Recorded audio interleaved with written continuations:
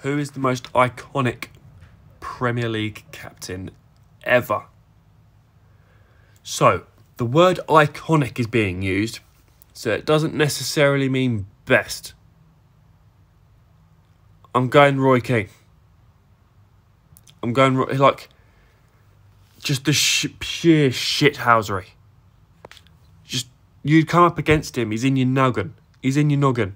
And then he'd tell players like Scholes, like Giggs, like Becks, to get in your noggin as well. Like, you go, oi, Schmikes, have him, take him out by the legs, don't even give away a pen. He's the definition of bulldog. Roy Keane deserves to be in the conversation with Lampard, Gerrard and Scholes, but he isn't. And I have no idea why. Maybe because he's Irish. And the English people don't like him.